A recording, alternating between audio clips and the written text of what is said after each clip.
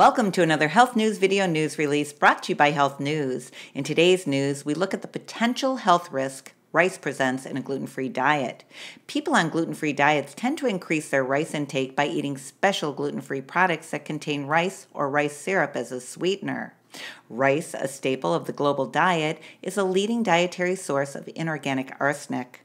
Arsenic is naturally found in the soil and water, and as rice plants grow, the plant and grain tend to absorb arsenic more readily than other food crops.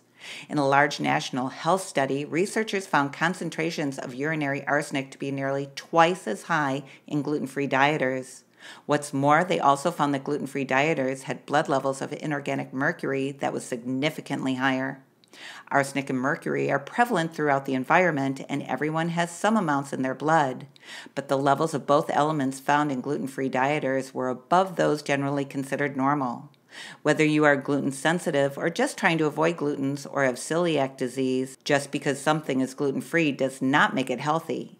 Too much of anything, including rice, can present health risks. By reading labels and making positive lifestyle choices, you can reduce your exposure to arsenic and mercury.